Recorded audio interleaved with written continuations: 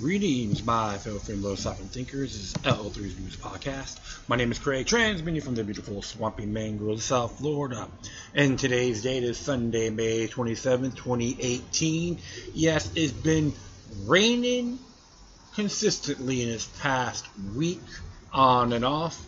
And of course, the squalls of subtropical storm Alberto. Also, hurricane season started earlier this year.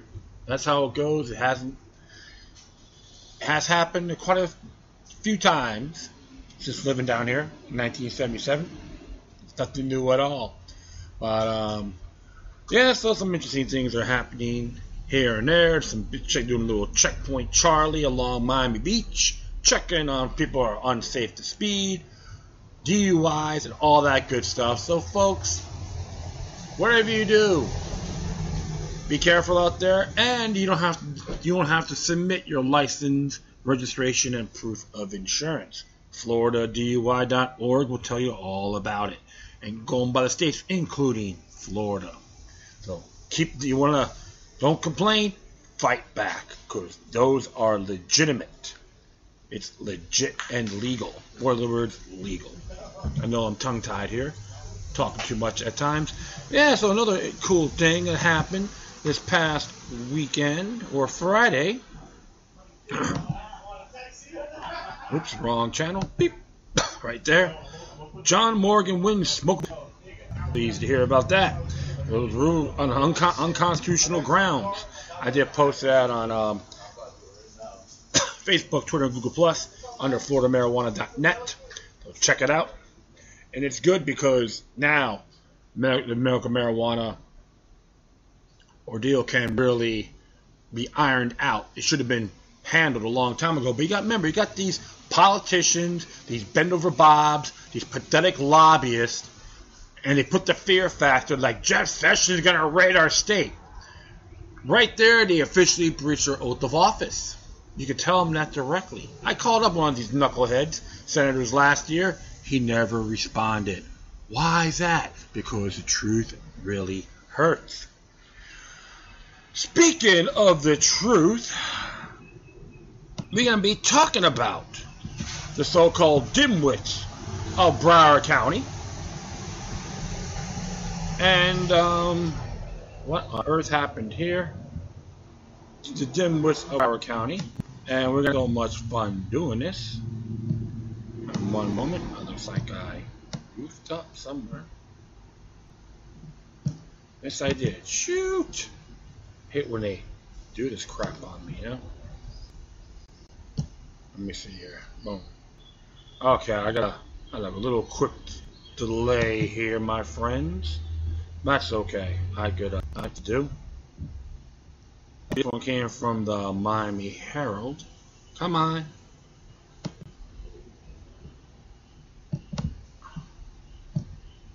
Yeah, actually it's Miami Herald. I'll be the first one I'm going to be talking about. No, you don't want to work with me here? Okay.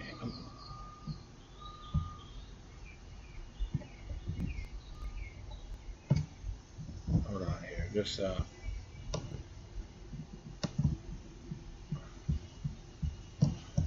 don't know what to do. Okay, this is what's going to happen. This came from Miami Herald yesterday, to be exact.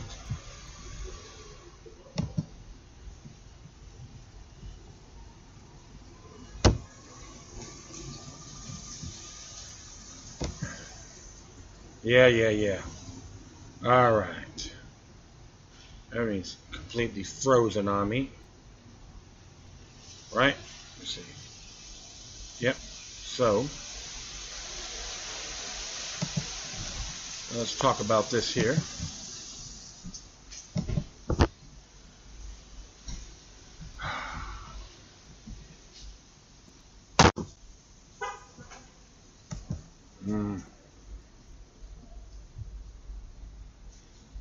Alright. Okay.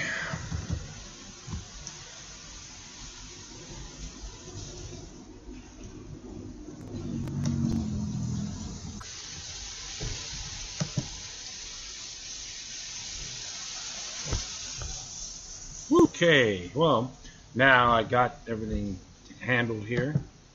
It says here, this is from the Miami Herald. Came out yesterday around 11:40 a.m.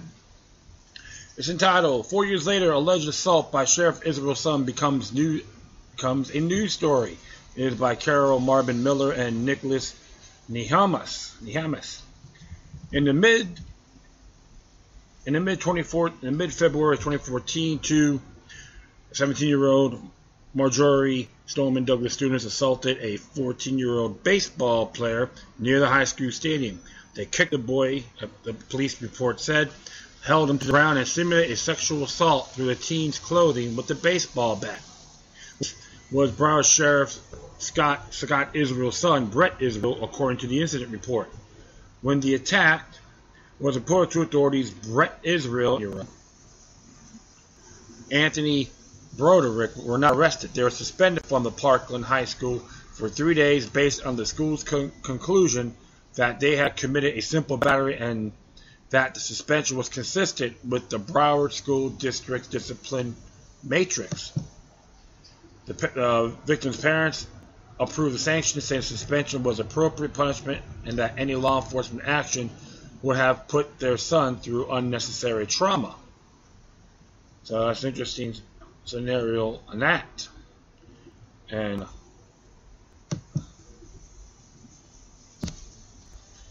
but the Nicholas Cruz took an assault rifle to the school on February 14th of this year and killed 17 students and educators, wounding 17 others. We can say allegedly for the time being, even though he said he may admit it, but it's got to be proven in a court of law, and I say that out of respect. The 2014 incident, long since forgotten, has emerged anew as copies of the report have circulated among parents and reporters for weeks.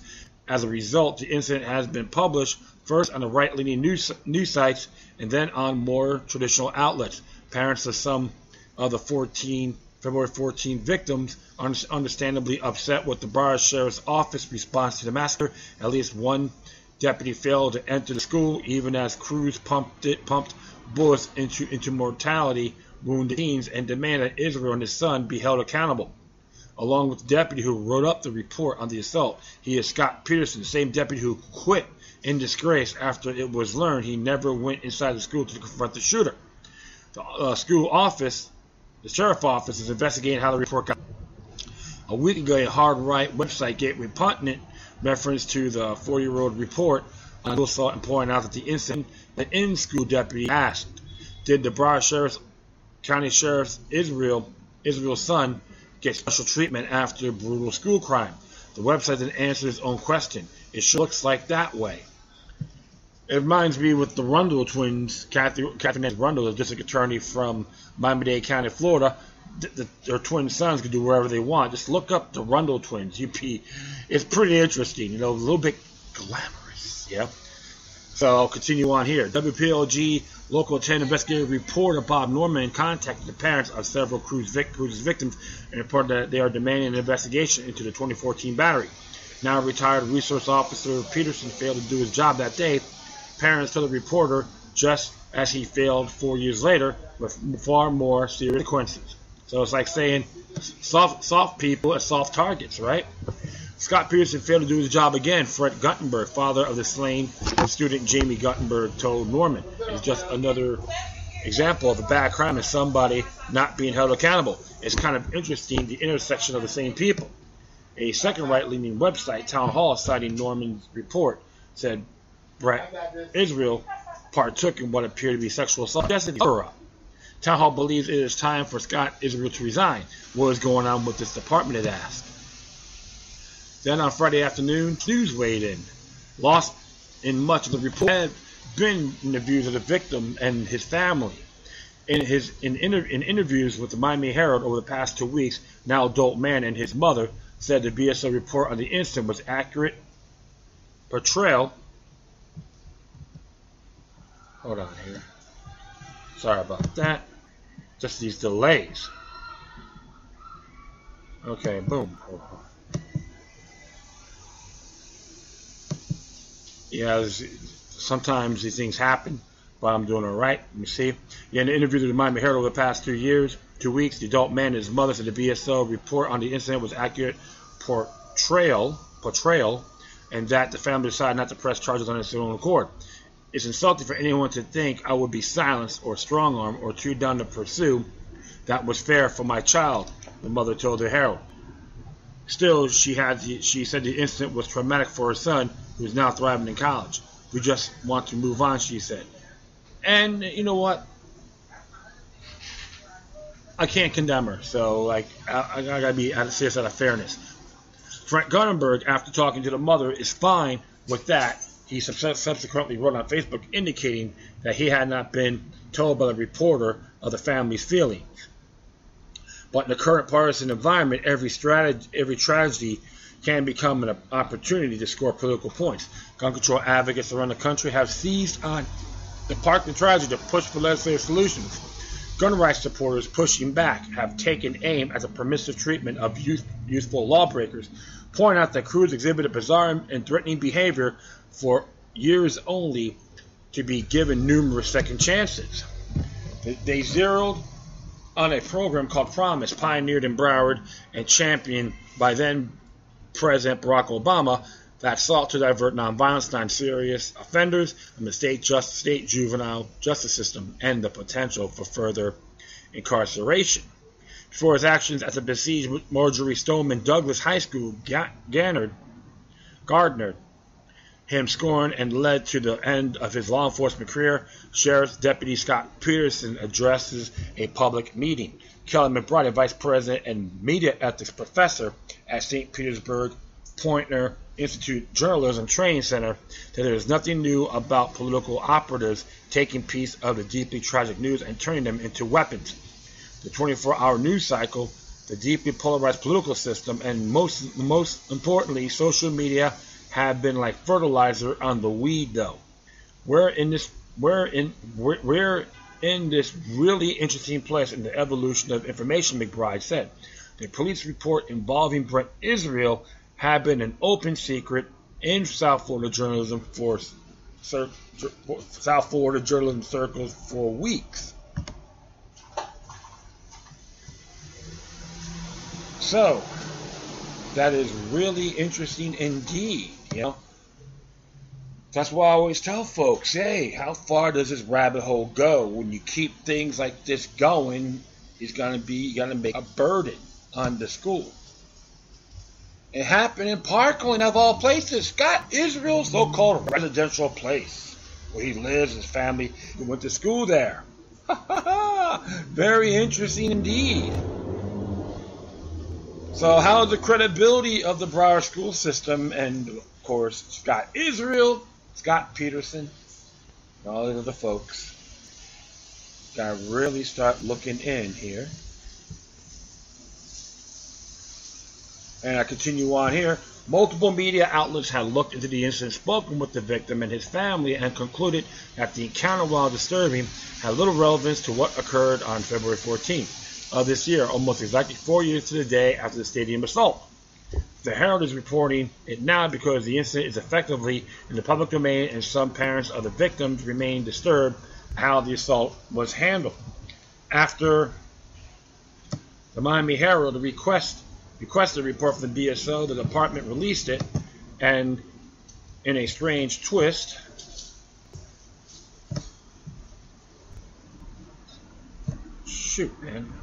in a strange twist, what the heck?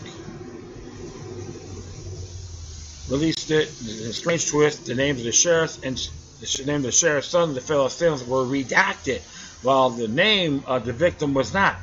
That is the reverse of what most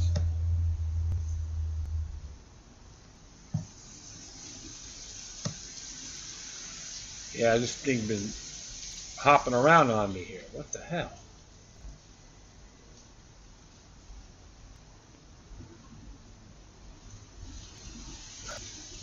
Yep, hold on here.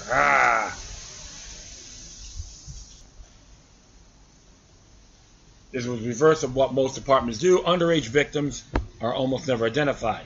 The victim's mother, said BSO's general counsel, has told her is investigating why the report was not properly redacted, as well as how another entirely unredacted report was leaked to the media in recent months. In some similar to that of the school's district promise program, which was led by the sheriff's and school district conservative foes. In the aftermath of the massacre, they said Cruz could have been thwarted if he'd faced harsher discipline earlier in his school's career. Multiple media outlets chose not to write that story after Fire Superintendent Robert Runcie insisted Cruz had never been part of the Promise program, but that was before Miami's public radio affiliate WLRN produced a report contradicting Runcie. And I did talk about that on my show too, my past episodes. You can check it out yourself. The actual site is there. Cruz had indeed been assigned to Promise 5 years ago, though it appears he never actually participated. Runcie says district records keeping led him to provide reporters erroneous information, not a desire to hide an inconvenient truth. Project survivors themselves have been far more politically outspoken and active than those who witnessed and escaped previous mass shootings, including organizing a massive rally in the nation's capital. On Friday, some of them staged a die-in protest at various public locations to express anger with the changed political contributions to a Republican gubernatorial candidate, Adam Putnam, who was firmly aligned with the National Rifle Association. Publix announced just before the protest that was suspending corporate contributions. And you can see this glam boy, David Hogg, sitting there. They're trespassing, okay? If he's at his house at 2 or 3 in the morning, laying dead, go, we are victims of gun control, his parents would have an effing cow, get the police, and throw our asses in jail. So just to let you know, they respected private property. The report was come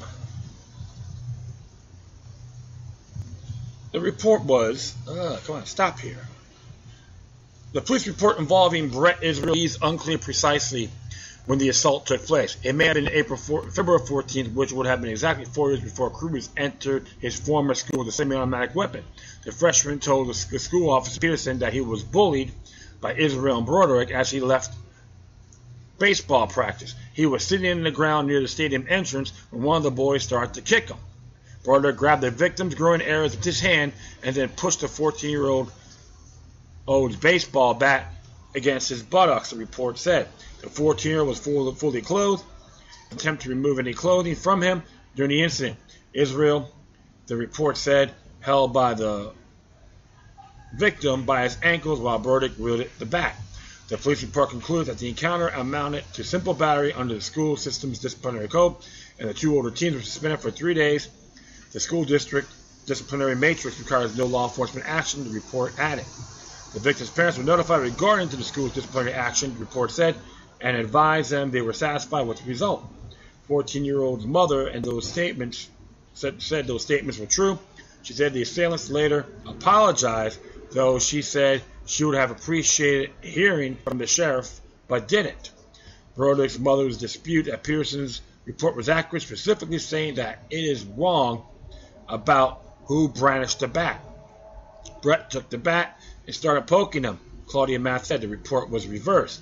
The victim's mother said that was not the case. The Herald sought unsuccessfully to contact Brett Israel through Twitter, where he is active.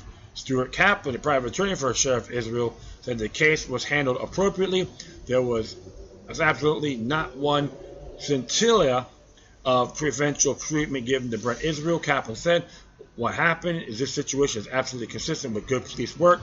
Kaplan said the incident becoming public could have devastating consequences on Brett Israel's life. Israel attended Florida Atlantic University, according to the Lincoln page. To tar and feather him because some people think the father is not the leader they thought he was is terribly unfair, Kaplan said. Brett Israel is an innocent party in this as well. Okay, well, I don't know about that, but we'll just continue on here.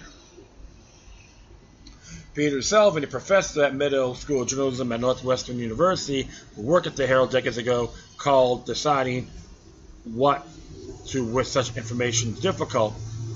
It's more sensitive because children were involved. The right thing to do is to follow the evidence, see where it leads, and then make a thoughtful judgment of what happened and what the publisher said. It is right to see whether this young man's case was hidden because he has a powerful father. That is a legitimate point of inquiry. But if a fair-minded examination shows it was not an abuse of power, I'm not sure this teen stories should be out in public. So it's interesting here because we can always say how far this thing can go. But one thing for sure, it happened on Parkland Elementary School's watch, including Scott Peterson, who was represented at the time by the Broward Sheriff's Office. So when you look at it, it was under the Broward Sheriff's Office's watch as well. So sometimes you gotta see a lot what it is, but the truth of the matter is, I know a lot of folks will use this against Scott Israel, because how many other incidences his son may be involved or family members may be involved? We don't know.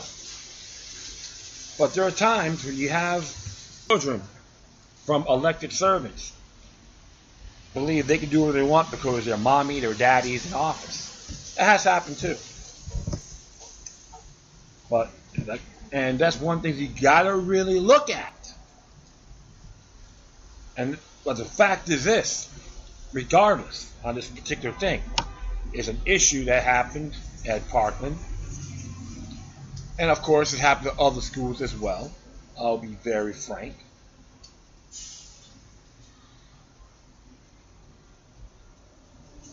The people in the school system is supposed to quote unquote protect kids, but technically, like the police are obligated to protect us, including school children. That includes Parkland. You have to really, like I said, gotta make your own judgment. But to be very frank, it doesn't change my mind that declaring Scott Israel is not my sheriff. He's not. And that man needs to go. This is just one little example. A lot of other stuff happened. Of course, he's a member of Homeland Security, a federalized Uncle Tom, and I say that ethically. He's got to go. No ands or buts. So you make your own judgment on that. If Brett Israel and Mr. Roddick has repented for their actions and they keep it authentic, that's one thing.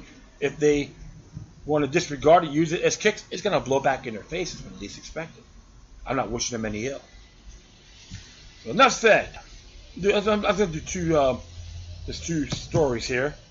And this one actually, speaking of David Hogg, this came out from BPR, which is Biz Pack Review.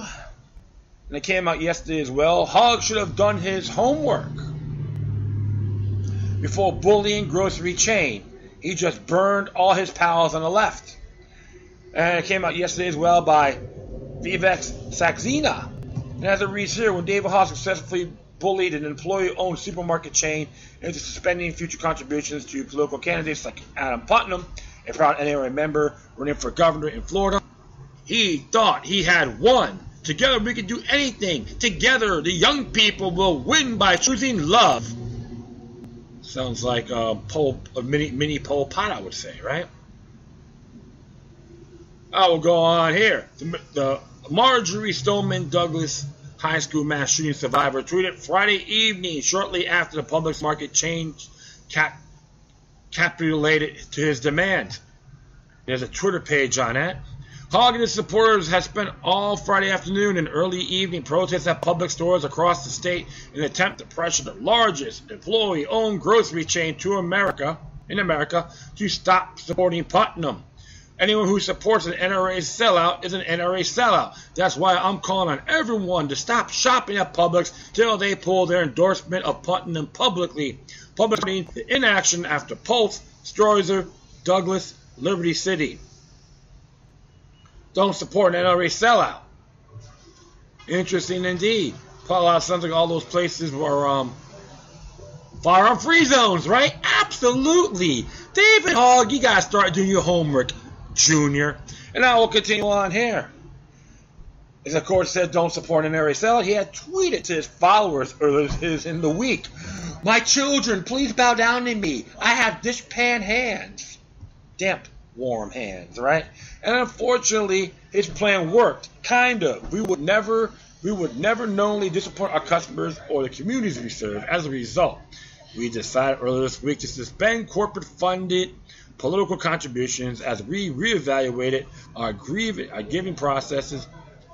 Publix Friday. Notice that the store didn't say it was suspending just its political contributions to Putnam. Publix made it clear it would be suspending all of its corporate-funded political contributions. All right, there is just one big problem with that. The supermarket chain has a record of also contributing to the left-wing political organizations, including the YWCA, which is a member of the Coalition to Stop Gun Violence and which supports same-sex marriage. Publix has also previously contributed to the United Way chapters and the Susan G. Komen Foundation, both of which are vocal supporters of Planned Parenthood. So all you pro-abortionist freaks should call out David Hogg on this, right? Because David Hogg convinced Publix to pull political funding from the NRA supporting candidate, backed out of the funding for the same-sex marriage and abortion advocacy. Good one, Cable Hall. When you're so woke, you go against the core beliefs of your own party, as Caleb Hall said here. Apparently, extortion can have unintended consequences. In the 80s and 90s, Jesse Jackson had the same results after making extortion threats to various businesses. That's Potter on Politics. Thank you, David Hogg. No funding for murderous Planned Parenthood and same-sex marriage. Brilliant. Go Publix. That's NJ Hispanic Deplorable. Okay, and according to the campaign finance records maintained by OpenSecrets.org, you can see that link for yourself. Publix chain has also donated to 6 House Democrats and a whooping 13 Senate Democrats in this election cycle alone, including feminist senators Elizabeth Warren and Christine Gillibrand. You can look that link up for yourselves, okay? So I'm not making this up. But apparently, these left-wing politicians won't receive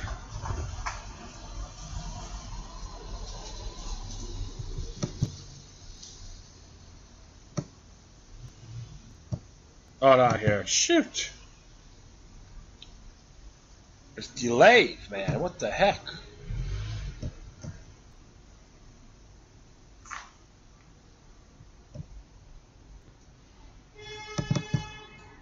Yeah, I'll do it again. Good grief, man. Alright, good grief. All these little delays, these solar flares, these clouds. Yeah, I get a little bit annoyed at times. I gotta laugh about it as well. I will continue. Apparently, these left-wing politicians won't be receiving any more. All thanks to Little Hog Whoopsie Daisy. It's called Law of Unintended Consequences, and it's known to sneak up on an arrogant young brat who think they're all that in a bag of.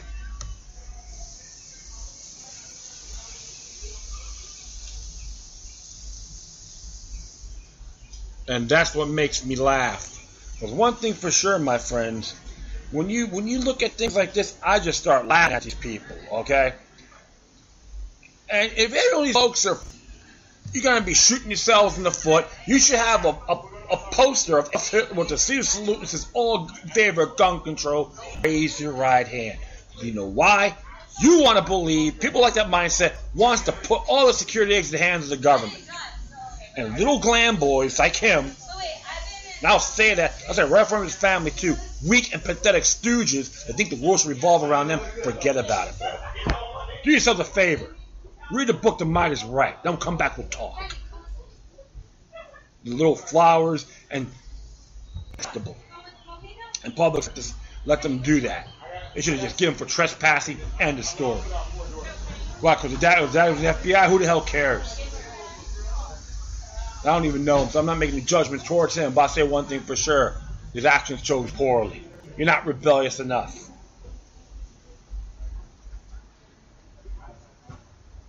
You know what? It's going to blow back in your face, and it looks like you already did that. You already shot yourself in the foot, Junior. But you're not a man, you're a little boy. That's how I look at it. So, and you can look at the cycles here yourself on Open Secrets. $327,867 of contributions, $470,000 lobbying. National Republican Congressional Committee, $82,453. AG America, $75,000. Democrat Congressional Campaign Committee, $15,746. Paul Ryan, $11,315. Stephen Scalzi, $10,400. Bernie Francis, $8,100. You can look at all the recipients here as well. You put that link in there. It is very funny, okay? And how they do these things, and you got guys, they even contribute people to like Link Mario Diaz-Balart, Don Neal, Scott David from Georgia, John Ossoff, Bill Nelson, $485 for Bill Nelson. So, it's just very intriguing. So good, let them stop all of their some Canova, $42. So you know what? It's gonna be. So all these guys got suspended. You know what? That's fine by me. So it's called blowback, and it will burn you in the rear when least expected. And that is it. I'd like to thank everyone for listening. Plus, feel free to download and share to social media networks. Got any questions, comments, or you send me something interesting you want to check out, whatever you do, please send your correspondences with decorum. You hit me on Facebook, Twitter, Google+, Spreaker, iHeartRadio, Tumblr, YouTube, Freedoms Network, Minds.com, FutureNet.club, Patreon.com/LuckyLuck3 with 3 eyes. If you're going to be a donor, that'd be great. You can hit me at gab.ai, or yours.org. I'm hitting the other social media sites as well, including Buddy's List, but I haven't really produced anything on there yet. But when I do, you'll be informed. In addition, you can email me at LuckyLuck3@gmail.com, or to encrypted one, special with Proton Mail account, LuckyLuck03@protonmail.com. All right, my friends. Once again, thank you for your time. But always remember that the demoniac resistance is healthy for the soul and can liberate humanity. Until next time, take care of yourselves. Keep on spreading love, and may your guardian spirits be with you.